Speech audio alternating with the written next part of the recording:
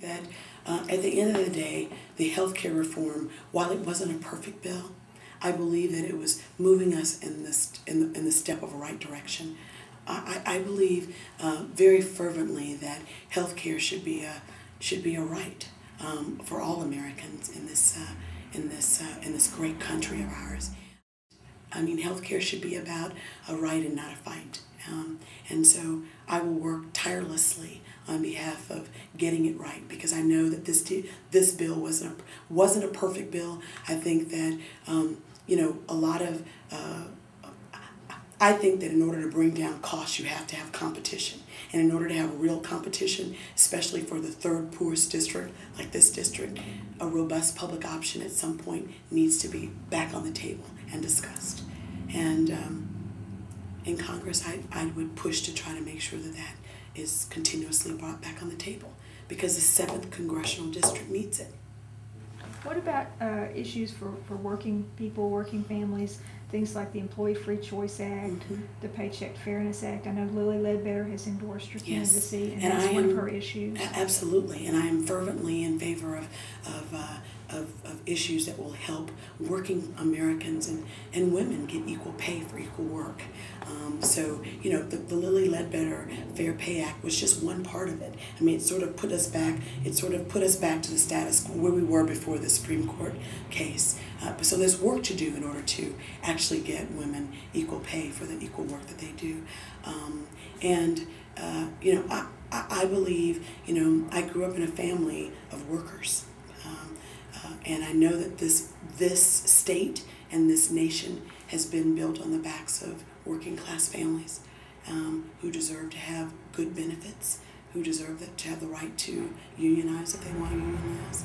And I think that, while EFCA is off the table right now, I know that it's probably something that will continue to come up time and time again. And, I come from a working class family, who've worked really hard to provide for their families. And I think that, workers deserve to have the right to have safe environments that they work in, and to have benefits to be able to, pay for the health care of themselves and their families.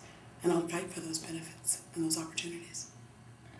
On a woman's right to choose, I believe that a woman's reproductive decision should be made between herself and her doctor, and I would fight for that opportunity for women to continue to be able to make choices about their reproductive decision.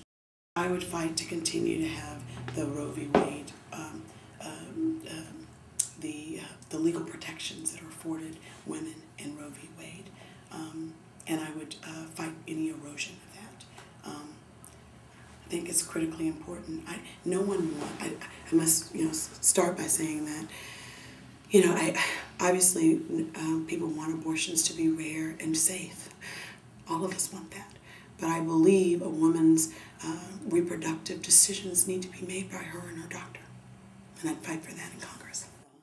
With respect to gay marriage and civil unions, I believe it's a civil rights, human rights issue.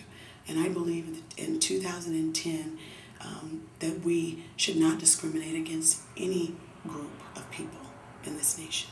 And I think I come from that because I'm an African-American woman who knows what it's like to be discriminated against for sex and for race. And so, I think that I'm really for a state's right to decide on what they want to do when it comes to civil unions and gay marriage, and would respect a state's right to choose for that.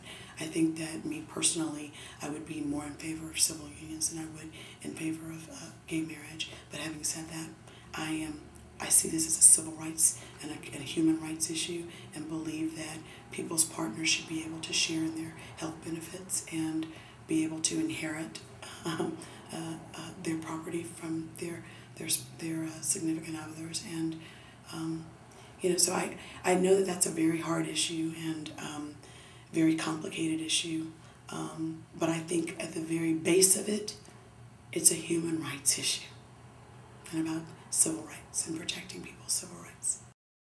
Sure. Financial reform. Mm-hmm. With your background, you probably really understand what this is all about. Absolutely. Would you be an advocate for that? Absolutely. I would be an advocate for transparency and accountability on Wall Street. It's critically important. We are where we are today because Wall Street was allowed to sell these really exotic products, and I don't want to get in the weeds on this, that most folks didn't understand what they were purchasing. We have to get back to the basics, where Wall Street is about investing for small businesses so that they can hire people and be able to produce products and sell them and sort of, re-energize our economy. We have to get back to the basics. So I would be all for, and in fact, because I understand it, would be a leading advocate of developing legislation that would provide transparency for Wall Street and financial services industries, as well as accountability. It's critically important. At the end of the day, it is, to me, disheartening that the very people that got us in this situation, we bailed out, and they've given those same fat cats huge bonuses when we in Main Street are suffering each and every day. It's unfair, and we're the ones who are fueling that. So we can demand transparency and accountability, and it's about drafting legislation, it's about pushing it through and making sure that we hold their feet to the fire. This too big to fail stuff. Should they be allowed to be that big?